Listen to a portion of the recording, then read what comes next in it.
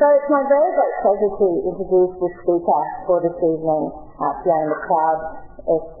Fiona is a senior counsel practicing at the Victorian Bar in Public and Commercial Law. She is the chair of the Accountability Roundtable, a former co-chair of the Open Government Forum and chair of Transparency International. She's also the chair of the International Bar Association Diversity Council. She's past president of the Law Council of Australia and Australian Bar Association, and was chair of the Victorian Bar and president of Australian Women Lawyers. You think that would be enough, but it continues. She's been recognised with numerous awards for excellence and leadership, for her work in supporting diversity and equality, the advancement of women, and her work in pro bono and human rights matters, including human trafficking. And in 2018, she was awarded the Australian Woman Lawyer of the Year Award.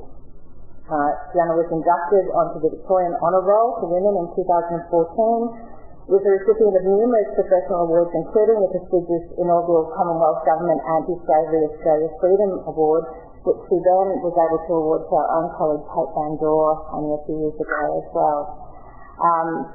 And that was for her work representing victims of human trafficking, an area that Kate also works in, so I'm sure you've got a lot to talk about. And raising awareness and contributing to law reform and policy on this issue. In 2019, you might recall that Fiona was also a candidate for Labor in the federal election, but Will Shorten didn't do you any favours, unfortunately. So otherwise, she would have. In a way, we're glad that turned out as it did, because it may have been too busy to come along tonight if it hadn't. But look, I've had the privilege and pleasure of hearing Fiona speak at the Australian Women Lawyers Conference last year down in Sydney, and we're really in for a treat, although I suspect we'll be quite challenged by what we're about to hear.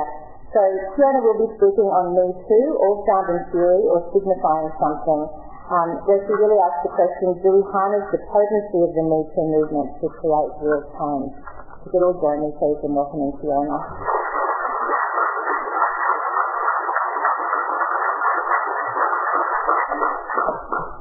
Thank you very much, Terry, for putting that gloss on my recent failure. It was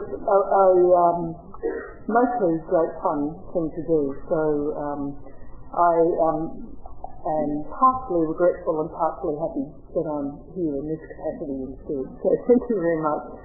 Your Honours and distinguished guests, Nabil, congratulations, fabulous outcome. I feel I should be facing the other way, so I'll have it try hard here, but can I begin by thanking Auntie for her beautiful welcome to country on behalf of the Turrbal people, the beautiful songs, and just touching so briefly on the history of dispossession and the rich history that she herself has in her family line, and acknowledge the traditional owners of the land in which we meet, paying my respects to elders past, present and emerging. I would particularly welcome any Aboriginal and Torres Strait Islander people who are here tonight. I'm delighted today to present this lecture to honour the contribution of the late Professor Michael Whincop, and I welcome Shelley particularly and his contribution to the development of legal scholarship. I'm indebted to Charles Sanford, who shared with me his tribute to Professor Whincop so that I could understand some of his personal qualities, and in particular I was very struck by the tribute to his meticulous work, his extraordinary accomplishment as a researcher and a teacher, and his very dry wit.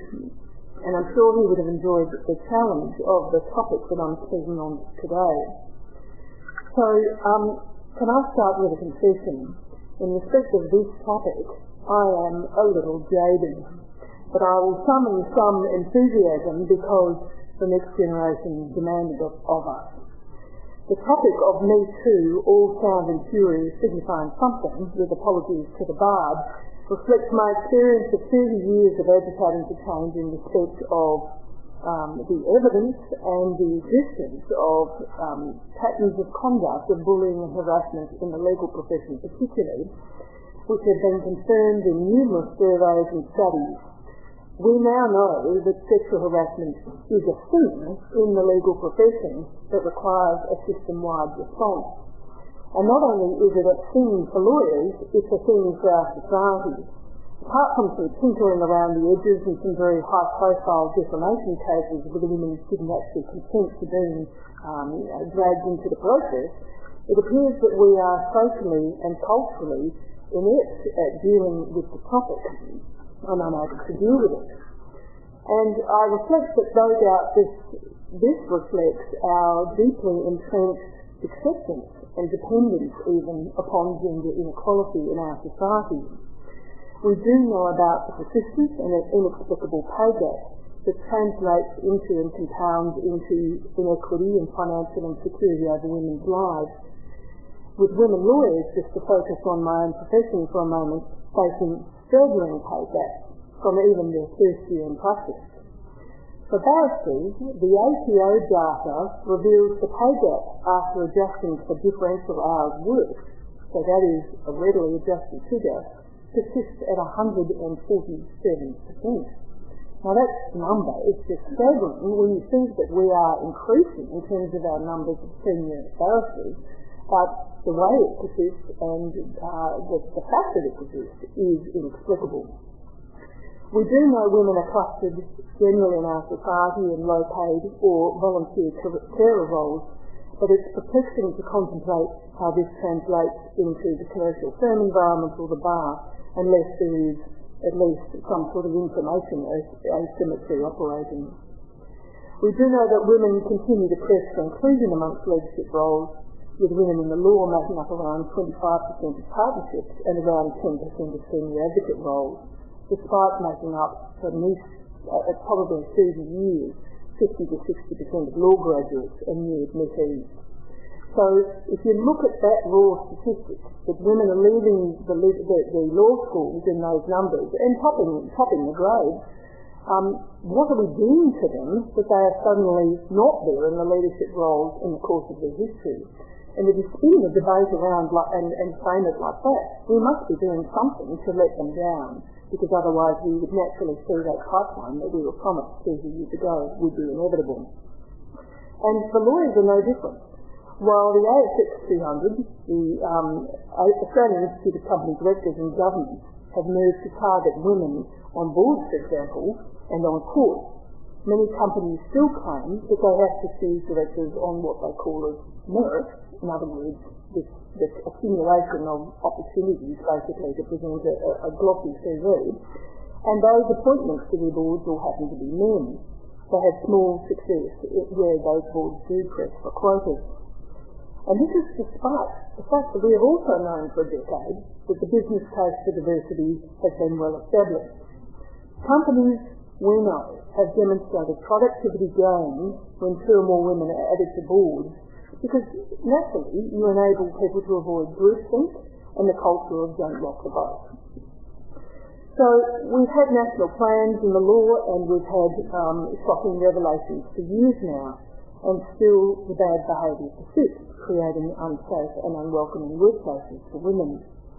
These are places that I'm describing where women don't know if they'll turn up to work and feel frightened, if they'll be distressed, or if they'll be assaulted just for turning up to work. And it's hard to believe that that could be happening in a professional environment, but it is. The International Bar Association recently conducted a global survey called #AskTrue, and the results demonstrate bullying and harassment are rife globally in the legal profession. 7,000 members of the global profession were surveyed across 135 countries, and 1,000 of those responses came from Australia. Half of all women and 1/3 of all men responded reporting bullying. 1/3 of all women reported sexual harassment. And those results reflect very closely the results of the Law Council National Attrition and Retention Survey that I designed and oversaw a few years ago. Another survey is now underway in Victoria, commissioned by our Legal Services Commissioner, which seeks to set benchmarks and more detail around the nature of that harassment. So, surely it is time for drastic action.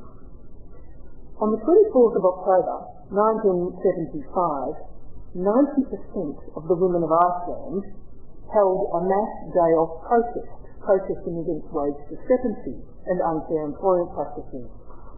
Within 12 months, Iceland had passed new laws guaranteeing equal pay, and Iceland and other Scandinavian states now claim to be at the forefront of gender equity. and the broader diversity debate. For our part in the law, we have laws that prohibit this conduct, we have rules, national conduct rules, we have commitments and broad statements from the professional and the professional bodies, we have action plans, unconscious bias training, speeches and more speeches. We have champions and awards for excellence, and still the conduct persists. So more than 40 years after that strike in Iceland, in late 2017, we saw the Me Too phenomenon explode on our consciousness, as women, particularly in the film industry, shared their stories of sexual assault and harassment across social media platforms. And at the heart of this movement, and what seemed to generate such an immediate and heartfelt response, was something of an explosive rage that women continue to be exposed to unwelcome advances, discrimination and violence in all walks of life. There was also a relief that their stories were being made public and that they were sharing them publicly out of a cloud, if you like, of stigma and shame, and also a longing for fulfilment of the promise of fairness and equality. The stories were all too familiar for those of us who'd worked towards improving the lots of professional women, me in my sphere, in the law, but others also in the media, in medicine, in sport, in acting and in the military. And we've heard them recently in the papers in the case of air traffic controllers, and according to the EO Commissioner's report, the Victorian EO Commissioner's report delivered yesterday in Victoria in our police force. The stories are well recognised by those working with victims of family violence as symptoms of deeply entrenched behaviours and beliefs. And yet, as horrible as these stories are, they've been insufficient to generate long-term change in our workplaces, our communities and our homes, especially for vulnerable women. Now, some point to the fact that the law in particular is the unionised or a never unionised workplace, and the persistence of inequality continues because of a correlation between the lack of an adequate voice in the workplace to point out inequality and offensive conduct, which instinctively makes sense, just as it is to nominate persistent gender inequality as our society as a cause. Now, for me, it's not just a cause, it's also a context. For nearly 2 years I've been working with my bar, with all of the bars, law firms and law societies to address systemic inequality in the legal profession. Now, some of you might count that as an abject failure, but we're still talking about this. But despite the many advances in countless surveys, the structural differences still persist. So for years we've been offering roadmaps and action plans that have met with partial interest and occasional enthusiasm. For the most part, the roadmaps are lofty and ambitious. For example, we need to educate all boys. They are instinctive, such as instructing women to do this or look like that or respond like this, and they're unscrutinised. So our work is largely self-referencing, but not subject to academic rigour and evaluation. But so far, that's all we've got. And our responses appear to me to be highly conceptualised and little vague, without the motivation of regulation and consequences for failure. As a broad observation, we've made brave commitments, but we still rely on individuals to complain, and then we respond to the individual case. So my question tonight for all of you is, how do we harness the potency of the Me Too movement to create real change? It's not about a lack of will, although we could be better organised.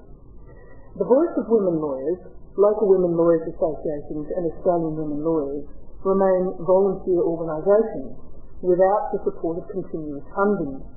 They are excluded from the formal governing structures of the profession. They're offered support and sponsorship from time to time by the peak bodies and firms, but essentially they're hand to mouth, depending on the efforts of the members and its board of tireless volunteers. It's not about a lack of surveys, although surprisingly I have to confess that when the Law Council results were shared with the Queensland Bar, the response of the day was to suggest the data set from Queensland was too small to reflect the position accurately in Queensland. And when I then produced a discrete analysis of appearances in Queensland Superior Court based on the court's own published data, another reason was found to justify an action. Predictably, the old arguments about merit coming from those who've never experienced the unfair discrimination were heard as well. It isn't a case about the lack of laws and codes of conduct. 70 years ago, the UN Declaration and the Declaration on Human Rights promised social equality. And in that time, we have seen hundreds of conventions, treaties, resolutions and dialogue. We've seen significant milestones in Australia with the passing of CEDAW, introduced into Australian law in 1979 as the Sex Discrimination Act, which prohibits discrimination, vilification and harassment. The law now recognises, in case you don't know what I'm talking about, that sexual harassment may include these kinds of unwelcome acts. Physical contact, touching, hugging, what's known as cornering, which is wedging you up against the wall, kissing, swearing or leering, sexual gestures, suggestive sounds, comments or jests, intrusive questioning about personal lives, requests or pressure for sexual acts, explicit comments and inappropriate advances in emails, messages and social media, and sharing or threatening to share intimate images without consent, those notorious dick pics. We've seen developments in international law, including the significant findings of the International Criminal Tribunal of Rwanda and former Yugoslavia, declaring rape acts of genocide and then rape and enslavement crimes made crimes against humanity. And likewise in Australia, we've seen hundreds of pieces of legislation seeking to support and promote women's human rights. For the lawyers, the National Legal Professional Model conduct rules were introduced and adopted by various states and territories through 2013 to 14, which included a new rule, Rule 123, prescribing harassment, bullying and vilification. Now this was actually a mighty fight at the time, I should add, to include that rule in the to include the bullying harassment rule within the national conduct rules. And pushback came, as you might predict, from a defendant's mentality, one of prove it and don't over-regulate us, rather than one that actually refuted the existence of this conduct. And if I can share a brief anecdote with you, I remember after successfully persuading the Law Council directors to adopt the new rule, the night after the meeting I was bailed up by two male directors, accusingly asking me, what am I supposed to do when she walks around the firm with her appropriate shirt open, short skirt, etc. It was actually said a little more crassly than that, as you can imagine. So we now have a national charter, and we have, as I said, national action plans and countless tools for prevention, processes and response. And yet that attitude of what are we supposed to do about it unsurprisingly persists. And as I've posited, the context is one in which structural, persistent inequality continues for women. It's not because we're lacking evidence, including the first-hand accounts. And if you'd indulge me for a moment, I want to give you a taste of things that I had actually experienced myself or had reported to me. And I admit that some of these things at the time floored me. And if I, a powerful, educated, and sometimes intelligent person who understands my rights and have a voice, was floored, imagine how someone less empowered than me or vulnerable by reason of personal trauma or personal circumstances might react. So here's a few examples. Regarding a colleague's tough advocacy on behalf of her client, she just needs a good chat. Regarding raising diversity issues and equality issues in face of an action and apathy, you've got equality, the war's over, give it up, this is choosing me now. On telling a silk no, I was not interested in having him tell the solicitor to pull the brief. I just can't work with frigid women. After success in court, you only won because the judge likes your insert anatomical reference. You're hot, I can't help it. Placing his hand on my bottom, I was very aggressive with you in that case, to which I responded, like you're being now. I fell in love with her, I couldn't help it. So these are all examples of verbal sexual harassment, or certainly unwelcome conduct.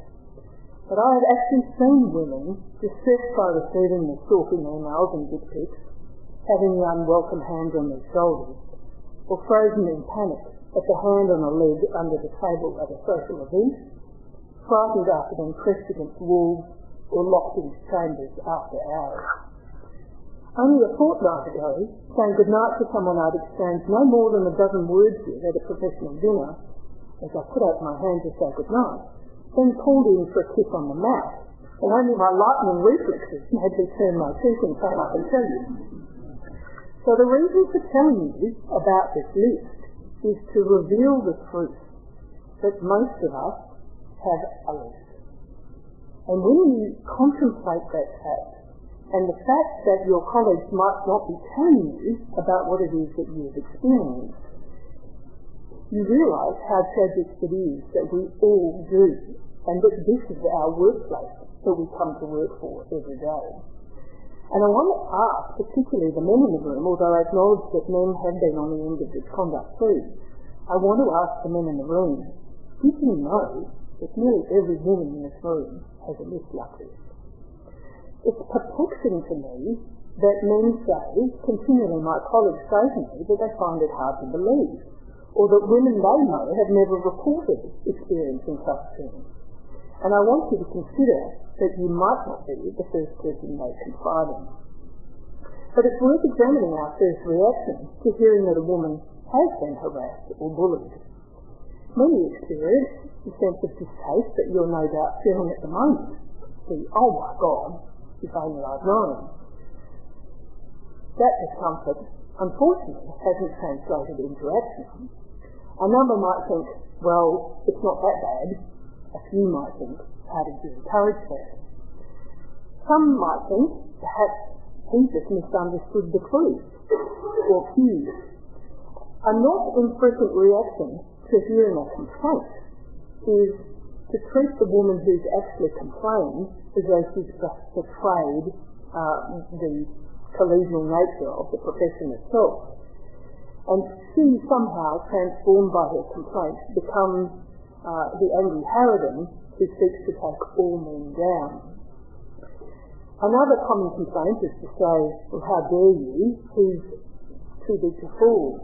We know that the client wants to retain his services, or politicians, judges, mayors, school principals, captains of industry should somehow not be held to account for what must surely be a minor indiscretion.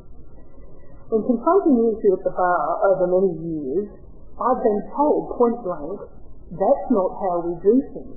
We don't go public with these things. We circle the wagons, we speak frankly and bluntly to the men involved.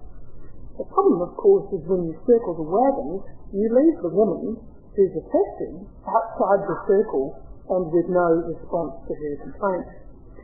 And this is even more so, I acknowledge, where issues are overlaid of gender, race, religion, age, disability and culture. More challenging even are the cultural issues that persist, which insist openly in many places that women and girls are less worthy than men. And my work on the International Bar Association Diversity Council is revealing this with shocking detail. We know that globally women face violence, trafficking, exploitation, forced marriage, dowry murder and honour abuse. And worldwide we see women targeted in conflicts. We hear presidents openly boast of their unconsensual sexual advances or describing women as too ugly to rape with impunity. This occurs in a context where globally women are displaced and disadvantaged, with lip service being paid to meeting the Sustainable Development Goals. One recent shocking example from the law again, in Uttar Pradesh, the first female chair of a regional bar council in India was murdered by a colleague 2 days after taking on the new role. It appears her murder was in protest at a woman's success. Now, I'm certain that the list of women practicing in those countries is many times greater than my own, and their need for support is even greater. Women's networks can be invaluable and a non-confronting step in these countries, although when we first created the Women Barristers Association in Victoria in 1993, graffiti appeared on our meeting notices saying, "Ladies, bring a plate." Through global firms and multinational organisations and the membership bodies representing them, the bars and law societies, there's an opportunity for us to create a culture of courtesy, respect and encouragement. So I ask you to reflect on your own profession and your own professional circles to ask where that opportunity might lie. So I want to add some ideas about what's next that are gradually being teased out now and are worthy of further research and support. The first is the idea of compulsory training with real consequences for failure. Now, we've been urging education as a solution for a long time, even investing in professional training tools like tools around unconscious bias. But despite the evidence that these tools do work to reduce the incidence of bullying and harassment, training seems to remain optional in the law at least. When the medical profession faced their own Me Too crisis a few years back, they decided, as the lawyers did, that training was essential. But instead of our gently approach, we'll take people with us, they did two things. They mandated, or the colleges did, education for all practicing doctors. And they introduced consequences for failure. If a training hospital could not demonstrate it met certain training benchmarks within a certain time, they lost their accreditation as a training hospital. 3 hospital departments have now lost the right to train junior employees, for junior doctors. Westmead Hospital ICU, St George's Hospital ICU, and the Royal Prince Alfred Cardiothoracic Unit. The College of Surgeons and the College of Intensive Care control the accreditation process for training for junior doctors. And their view was, we control this area of influence. Our junior doctors are entitled to a safe workplace. What we're doing anecdotally is completely unacceptable, so here's what we'll do. So, those 3 units have 12 months or so before the next round of accreditation to get things right, and to say to their senior consultants, if you don't undertake this training, then we will face another year of loss of our junior doctors. Now imagine if the same rule applied to law firms, or the senior counsel needing to work with juniors. The profit model of the law firms and the reputational impact would quickly drive change, I suggest. The second issue I want to acknowledge is what we call the pushback. The failure of some very high-profile cases, including those not initiated by the victim, has led to an inevitable pushback.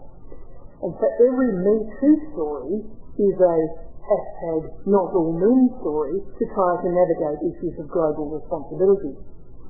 Over the last 2 weeks, describing the IBA survey results from different seminars, the first questions have been young men anxious and don't know how they're supposed to behave, or older men are confused about how to flirt or court, as one man expressed it.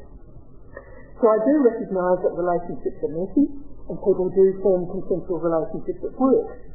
What we're describing, however, is unwelcome and unlawful, so the encouragement for those young men is to be sure and be double sure. What's needed here is for men and for women to recognise that vocalising your reaction actually shifts attention away from the person affected and creates a new class of victims, those potentially wrongfully accused with an implicit demand for absolution or exception. And what we need to introduce is an understanding of this notion of enthusiastic consent that's explicit and clear, that's beyond doubt. If in doubt, ask. And some rules for the confused. Looking at you is not an invitation. Wearing clothes is not an offering. Shaking your hand does not mean kiss me. Silence is not consent.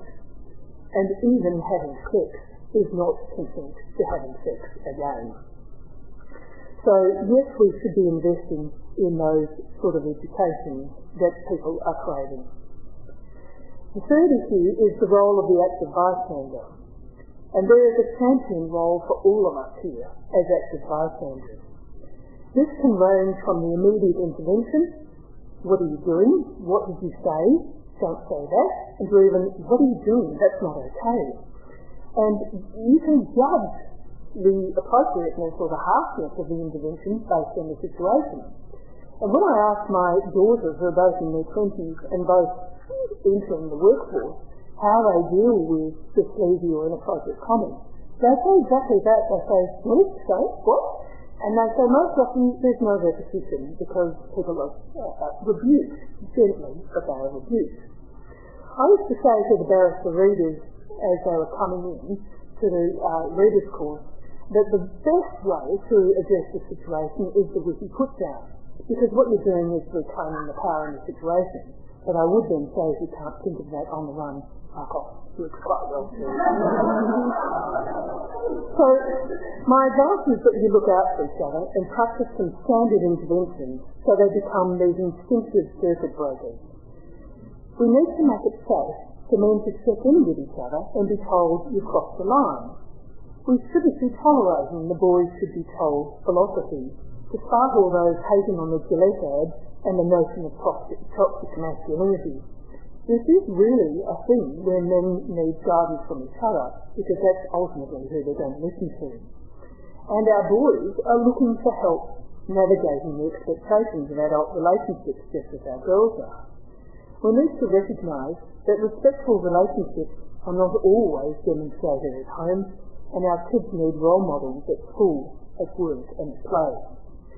So I really need to ask you, and the AWO has been urging this notion of the active bystander, that we all need to be brave people, to listen and be allies to women and recognise the courage it takes to describe a distressing event.